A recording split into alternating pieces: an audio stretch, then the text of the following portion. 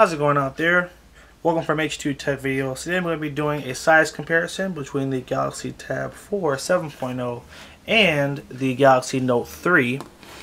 And we'll just do it like this.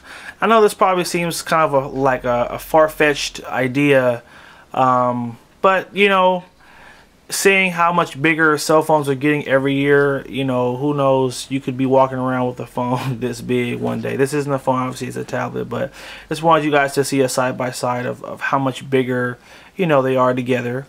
So here it is. Obviously smaller bezel on the Note, just a little bit. This one is a really slim bezel. So far every tablet we've put next to the Tab 4 has had the thinnest bezel, which is just the area that runs along the side of the tablet.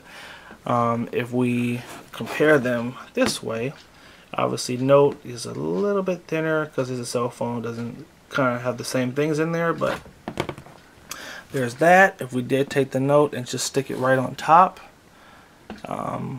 definitely looks like it just is, you know, Big Brother. You know, if we put it a little higher, we can really see the screen size. So imagine one day there actually may be a cell phone this big out there, which is pretty crazy to think about. And yeah, button configuration is the same. There is less room at the bottom for the bottom bezel here, whereas we have a little more spacing right there. And yep, just wanted to put those two side by side just so you can see the difference. Note 3 over here, Tab 4 7.0 over here. Hope you guys liked the video. Make sure you like, favorite, and share it. Make sure you also like us on Facebook, facebook.com/H2TechVideos. Thanks for watching, and have a good one.